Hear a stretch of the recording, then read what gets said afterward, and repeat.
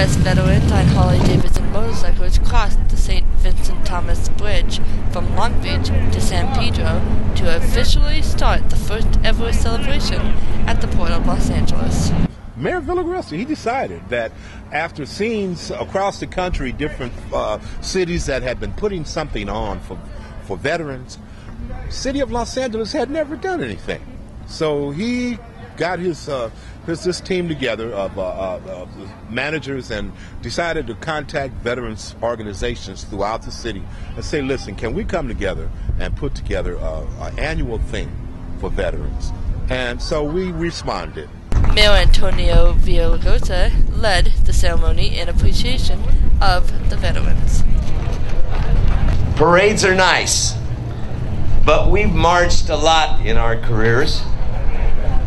It would be nice not to have another march. It would be nice to have a celebration.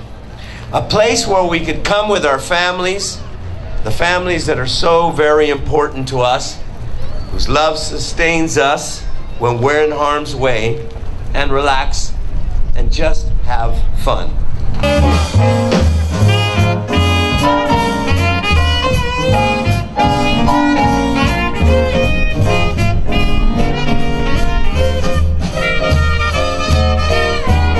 There were also various music groups like the Swing of Things Jazz Band that entertained people as they enjoyed the festivities.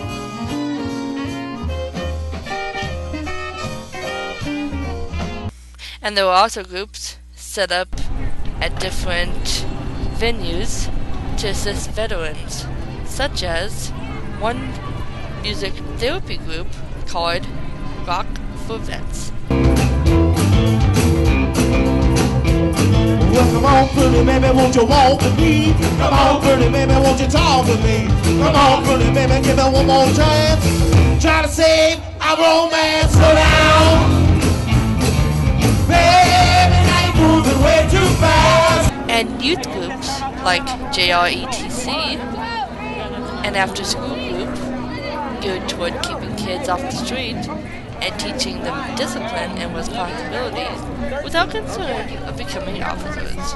We're not trying to teach them how to be officers, even though we do have an officer structure in our program, but we're really teaching kids to do their listen, because you have to have that worker bee mentality.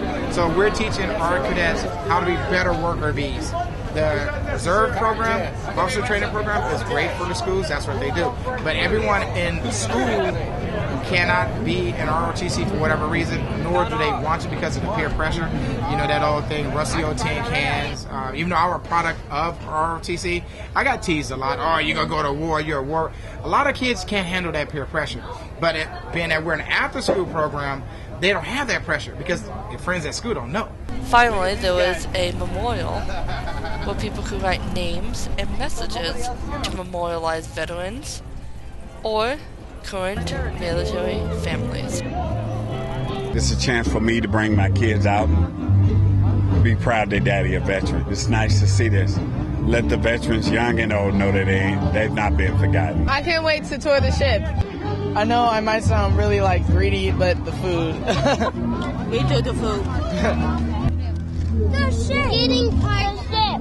Veterans had the opportunity to spend the day with their families at the Port of Los Angeles, enjoying great music, free food, and an opportunity to board the USS Iowa.